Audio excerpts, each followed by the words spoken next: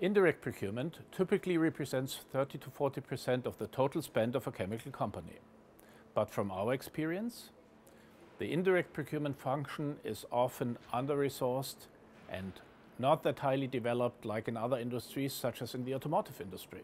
However, the chemical industry offers specific levers for significant saving opportunities in indirect procurement. For example, the technical goods and services can be consolidated regionally or even globally instead of being sourced on a local level. Holistic involvement of procurement in all general goods and services, such as legal services or marketing spends, enable significant savings as well.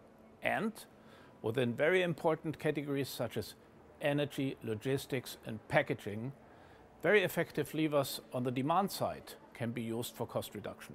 Therefore, from our experience, the optimization of indirect procurement is a very attractive case to go for.